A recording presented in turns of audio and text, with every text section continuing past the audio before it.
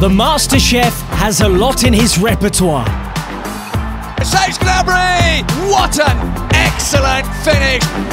Serge Gnabry's speed on the pitch symbolises his rapid ascent, but what makes him the player he is now? The first thing that stands out is his pace, with a top speed of 34.7 kilometers per hour down the wing for Bayern. But Gnabry's speed has unlocked the defence. But his end product is also feared throughout the league, and not just since he broke into the record champions team. Now the break on again, and the goalkeeper's off limits here. What an effort, what a goal! Oh my word! Serge Gnabry with an utter beauty, a stroke of footballing genius. He made history in the Champions League against Tottenham by becoming only the second German player to score 4 goals in one game in the competition.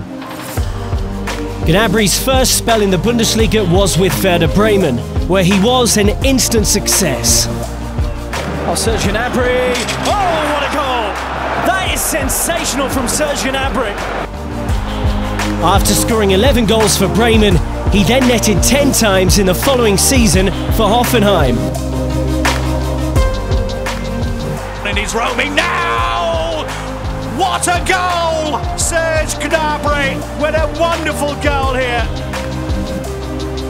This was where Gnabry honed his skills before shining in Bayern colours during the 2018-19 season.